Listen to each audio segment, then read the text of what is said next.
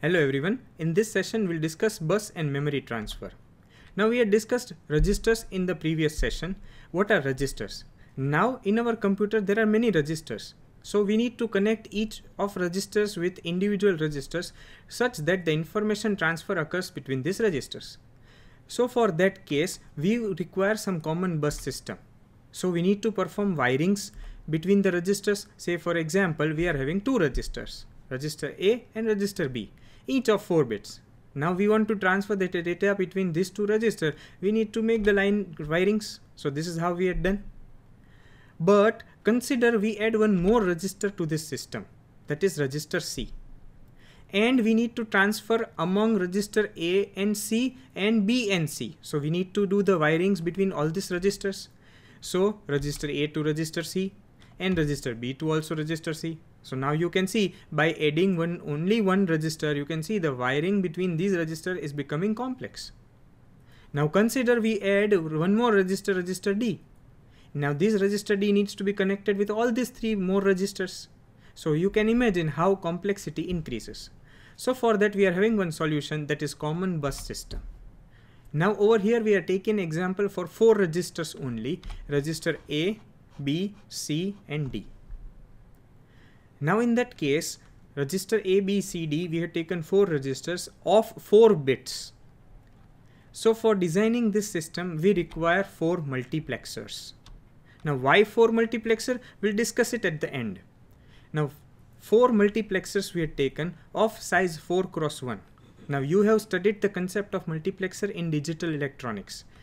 Multiplexers of size 4 cross 1 means we are having 4 inputs, 1 output and 2 select lines.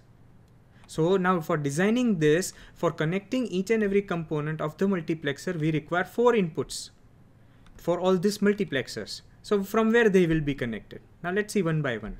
Now as you can see, the register D, one line from register D, that is bit 3, is connected to multiplexer 3's third line.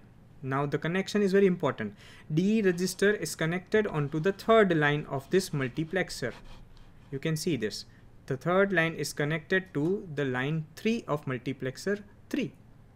Now line 2 of this multiplexer,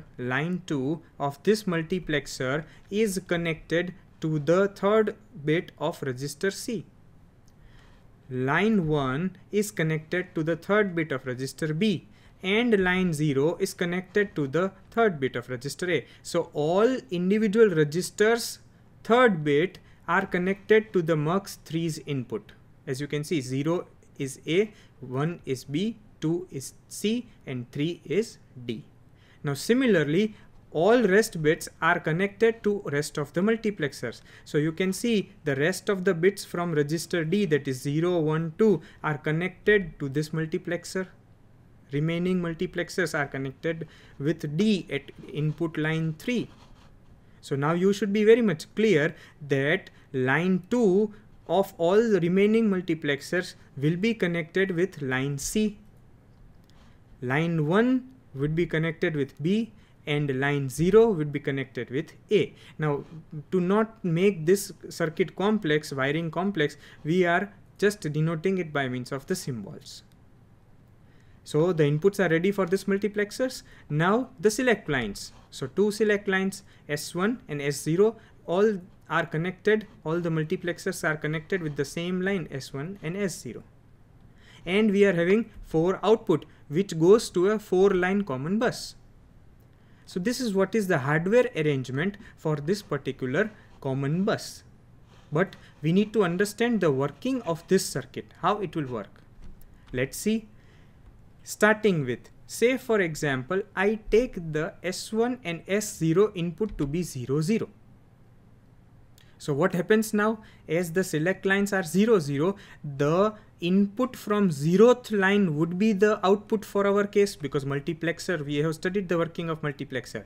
Based on the select line, input line would be selected and it would be transferred to the output line. So over here S1 and S0 are 0 0 respectively, so our 0th line would be selected. So onto the 0th line of all the multiplexers, you can see A input is connected, A0, A1, A2 and A3. So we would be getting A0, A1, A2 and A3 over here as an input to the multiplexers, and they will be our output. So the output is A0, A1, A2 and A3. So what we have observed?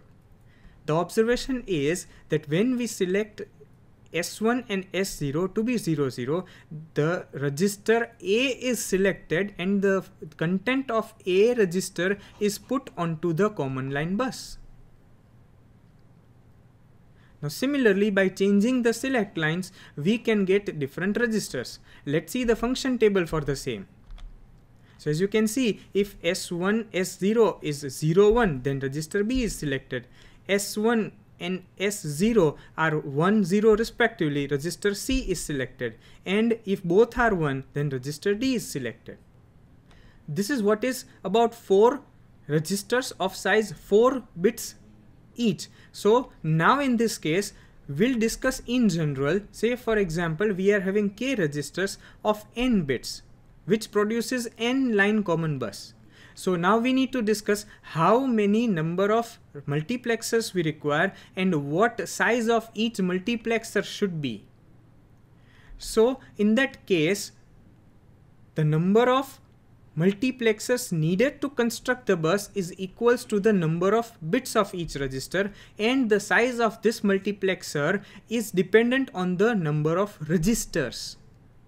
Repeating it again, the number of multiplexers to construct the system is dependent on the number of bits of a register, and the size of each multiplexer is dependent on the number of registers.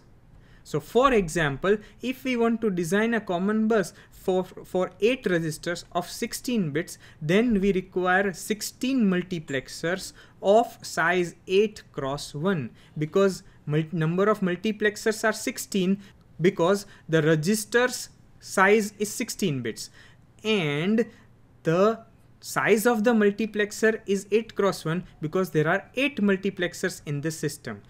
Now as the multiplexer is of size 8 cross 1, so we require the select lines to be 3 because 2 raised to 3. So this is how a common bus system for k registers of size n bits we can design. So this is what is a common bus system.